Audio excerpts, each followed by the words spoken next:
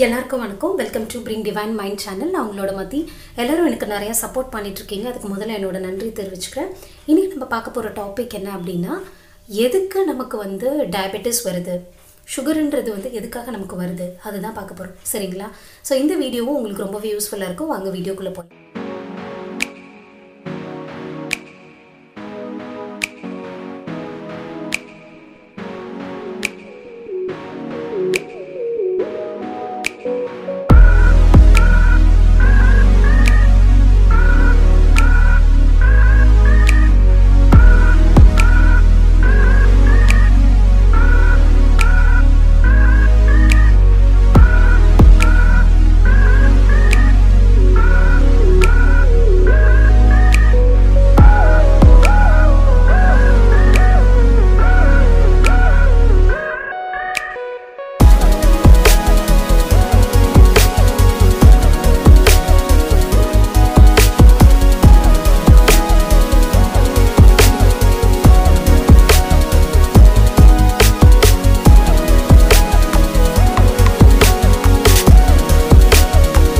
இப்போ type 1 diabetes அப்படின்னு பார்த்தீங்கன்னா, அது 15% யங்ஸ்டர்ஸ்க்கு இருக்குது. அது சின்ன வயசில் உள்ளவங்களுக்கு 15% இருக்குது அப்படின்னு சொல்கிறாங்க. நான் முக்கால்வாசி 85% டைப் 2 டயபெட்டிஸ் தான் இருக்குது அப்படின்னு சொல்கிறாங்க. ஏற்கனவே உங்களுக்கு போன வீடியோவில் டைப் 1 டயபெட்டிஸ்னால் என்ன, டைப் 2 டயபெட்டிஸ்னால் என்னன்னு சொல்லியிருக்கேன். இன்னும் ஒரு வாட்டி உங்களுக்கு நான் ரீகால் பண்ணுறேன். டைப் 1 டயபெட்டிஸ்னால் அவங்க பாடி இன்சுலினையே செக்ரேட் பண்ணாது. அப்போ வெளியிலேருந்து எக்ஸ்டர்னலாக பாடிக்கு இன்சுலினை சப்ளை பண்ணும். சரிங்களா? இது டைப் 2 டயபெட்டிஸாக இருந்தது அப்படின்னா, உள்ள பேன்க்ரியாஸ் இன்சுலினை செக்ரேட் பண்ணாலும், அது குளுக்கோஸ் கிட்ட கொடுத்தாலும், அது குளுக்கோஸோட சேர்ந்து இருக்கும்போது செல்லு அதை எடுத்துக்க மாட்டேங்குது. அப்போ செக்ரேட் பண்ணியும் யூஸ் இல்லை. ஓகேவா? ஸோ இதுதான் டைப் 2 டயபெட்டிஸ். ஓகேவா? இப்போ நம்ம டைப் 1 டயபெட்டிஸில் என்ன நடக்குது அப்படின்றத பார்க்கலாம். ஸோ டைப் 1 டயபெட்டிஸில் என்ன, இன்சுலினே இல்லைன்னு சொல்லிட்டு. இப்போ இன்சுலினே இல்லை அப்படின்னா நம்ம சாப்பிட்ற சாப்பாடு முதல் என்னவா மாறும், குளுக்கோஸாக மாறி அது செல்லுக்கு போனால் தான் நமக்கு எனர்ஜி கிடைக்கும்னு சொல்லியிருக்கேன் அகெயின். சரிங்களா? ஸோ அப்போ சாப்பிட்ற சாப்பாடு குளுக்கோஸாக மாறிடுச்சு. இப்போ இந்த குளுக்கோஸில் இன்சுலின் இல்லை இல்லைங்களா? பேன்க்ரியாஸ் இன்சுலினை செக்ரேட் பண்ணல டைப் 1 பொறுத்த வரைக்கும். அப்போ என்ன நடக்கும் அப்படின்னு பார்த்தீங்கன்னா, இந்த குளுக்கோஸ் எல்லாம் செல்ஸையும் டிஷ்யூஸையும் போய் டேமேஜ் பண்ணுவோம். உள்ளே அக்செப்ட் பண்ணவும் கூடாது. ஆனால் என்ன பண்ணும் அப்படின்னா டேமேஜ் பண்ணுமா.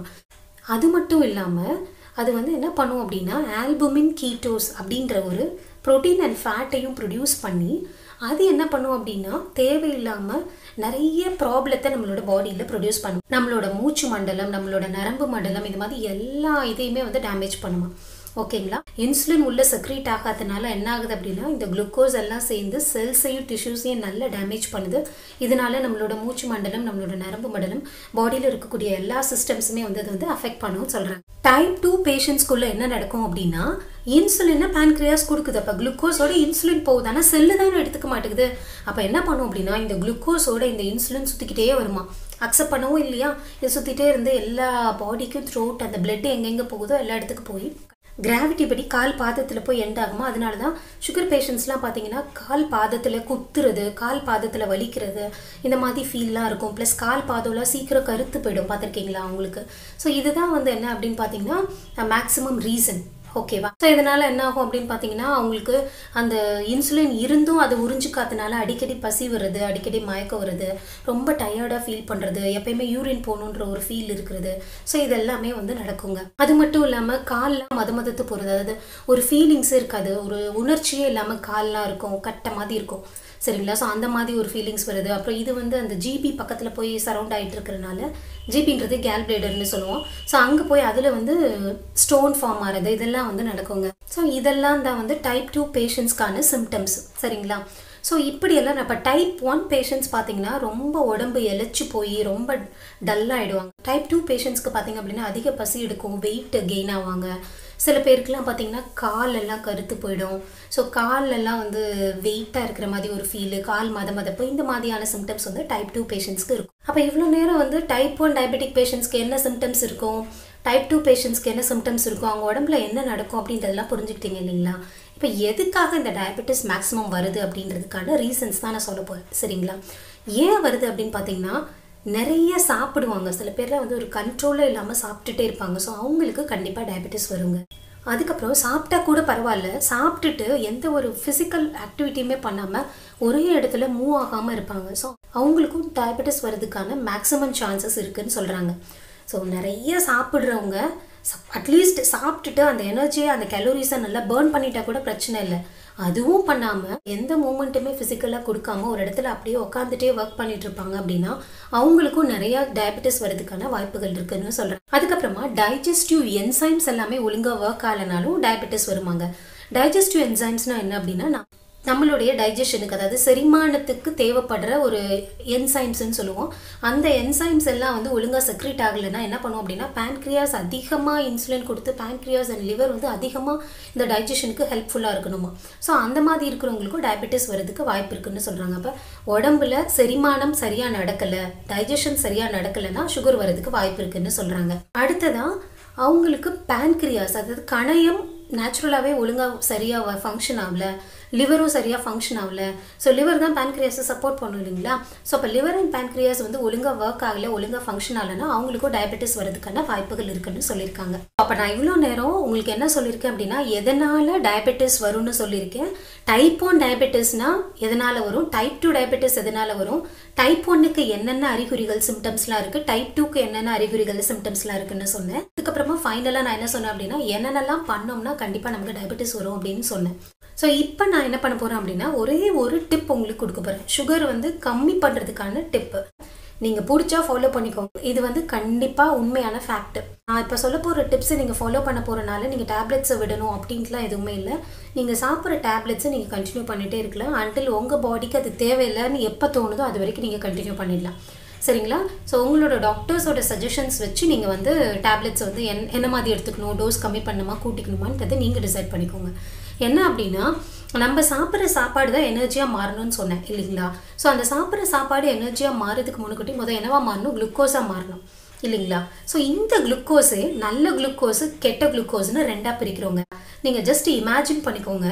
இப்போ நாங்கள் சாப்பிட்ற சாப்பாடு நல்ல குளுக்கோஸாக இருந்துச்சு அப்படின்னா இன்சுலின் வந்து செக்ரேட் பண்ணிடும். நம்ம பேன்க்ரியாஸ் ஒரு இன்சுலின் கொடுக்குது இல்லையா, அந்த இன்சுலின் வந்து அக்செப்ட் பண்ணிக்கும். அந்த இன்சுலின் வந்து குளுக்கோஸோட போகும்போது நல்ல குளுக்கோஸாக இருந்துச்சு அப்படின்னா அது ஈஸியாக போய் செல்லுக்குள்ளே போய் சேர்ந்துருமா.